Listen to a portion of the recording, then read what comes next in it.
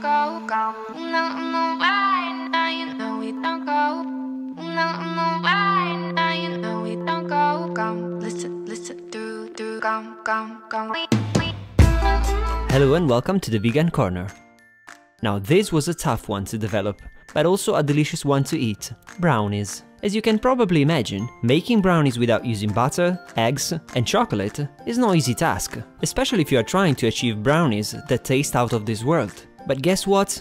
Being the thrill seekers we are, that is exactly what we are going to do today. So be prepared to see a recipe that will end up not only with a very low fat content, but also with a super high flavor content, which is definitely desirable, right? The ingredient list is in the description below the video, and you can leave butter and eggs completely out of the equation. The first thing to do is to preheat the oven to 180 degrees Celsius, which is about 355 degrees Fahrenheit. And when a recipe starts like this, it means that it's going to be easy, fast and scrumptious, of course.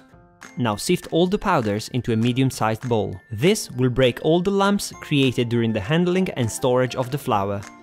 Next, add all the other ingredients into the bowl and stir well to complete the batter. And yes, I did just say complete the batter. A brief note on the ingredients. First, feel free to use any sugar you desire, as it really makes no difference here. Second, small coconut flakes are best, but if you do have larger ones, roughly chop them to make them of a more suitable size. Or you could always eat 1/2 of every flake, but that's a whole lot of effort, and it's not overly hygienic, right? Now pour the batter into a cake pan and bake for 20 minutes in the preheated oven, remembering to rotate the pan halfway through the cooking time. You can grease the pan if you desire, as the final brownie will be much easier to remove from the pan, but for the sake of not using any oil, we simply used a silicone pan, which by the way is 8 inches large and 1.5 inch dip, or 20 centimeters large and 4 centimeters dip.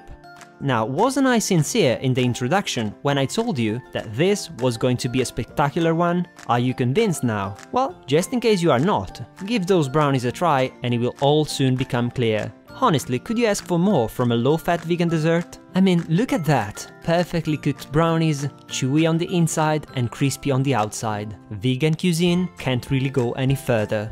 If all went as planned, by now you should be both speechless and heavily drooling, which clearly means that you enjoyed the recipe so much that you will immediately give it a thumbs up before running into the kitchen to prepare some brownies. Thanks for watching this tutorial and to the next video.